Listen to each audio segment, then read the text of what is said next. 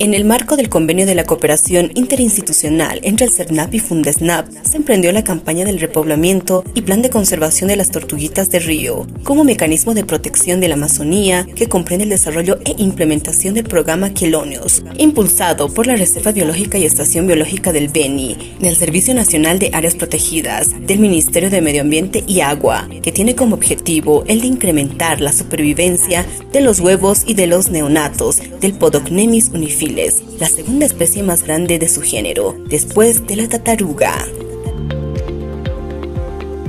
Campaña que inició el pasado 5 de septiembre del año 2022 al 10 de enero de la actual gestión, apadrinando por cada tortuguita con un aporte de 10 bolivianos a la cuenta de Fundesnap, llegando a recaudar 10.000 bolivianos por personas e instituciones comprometidas a la protección y conservación de nuestro medio ambiente, apuntando siempre al aprovechamiento racional de la especie. Bueno, esta actividad se ha llevado desde ayer.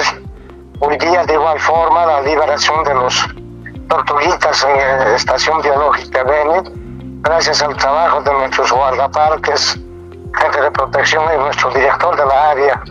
Y ayer hemos estado con muchas autoridades, estaba nuestro hermano asambleísta departamental de Beni, estaban también nuestros hermanos de Fundesnap, los que apoyan a este proyecto, ¿no? Entonces, de la población del San Borja. En las aguas y arenas del río Maniquí del municipio de San Borja del departamento del Beni, este 11 y 12 de enero fueron jornadas de liberación de 500 tortuguitas de las 1.500 que eclosionaron luego de un cuidado y atenciones delicadas por el personal de la Estación Biológica del Beni.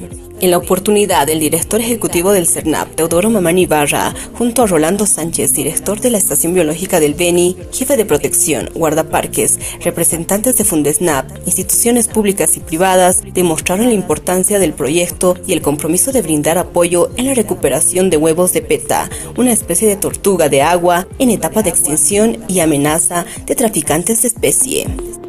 Para esto, es importante resaltar el trabajo que se hace y estamos viendo de cómo fortalecerlo para el año. Y esto ha ido avanzando. El año pasado, según lo que vemos, era quizás tal vez poca la campaña, pero este año ya ha sido mucho más.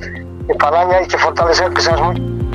En esta campaña involucró a diferentes sectores de nuestra población, particularmente en nuestra juventud, quienes organizaron campañas de información mediante ferias y medios de comunicación, destacando la importancia de la conservación de la especie, conociendo las funciones ambientales que realizan para el equilibrio ambiental y su hábitat natural.